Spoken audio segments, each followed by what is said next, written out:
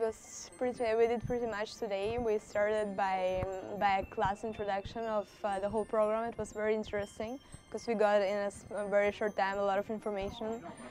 And further, we actually experienced a real life class.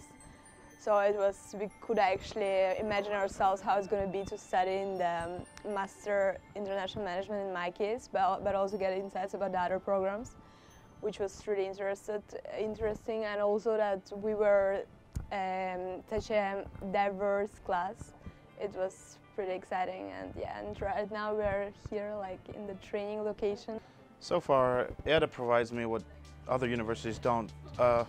This teaching methodology is very practical, it's highly practical, and it gives a student what he needs for the job world, something that most universities do not provide.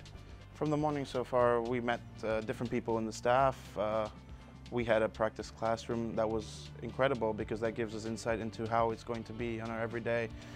We had lunch with a couple of students that are actually studying there, which actually gave us advice on what to do and how to do, which is absolutely great for people that are in my position.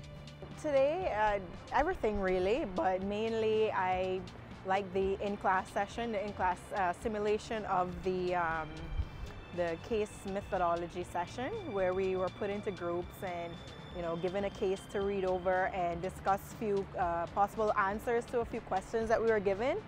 That really gave me a feel for what to expect if I did attend EADA. And now we're at the end of it, just the entire day really, getting to know everyone that spoke to us, getting to know more about the programs, more about the various options that we can get into. I would say definitely it's a great package. The highlight of today was basically that we got here and we had some insights of the students that are actually studying in the programs, and which was very, very helpful because we actually got the insights that are necessary for us to make a decision. Main points of the city of Barcelona makes me feel, oh yeah, I would like to come here, definitely. So that's been my experience today.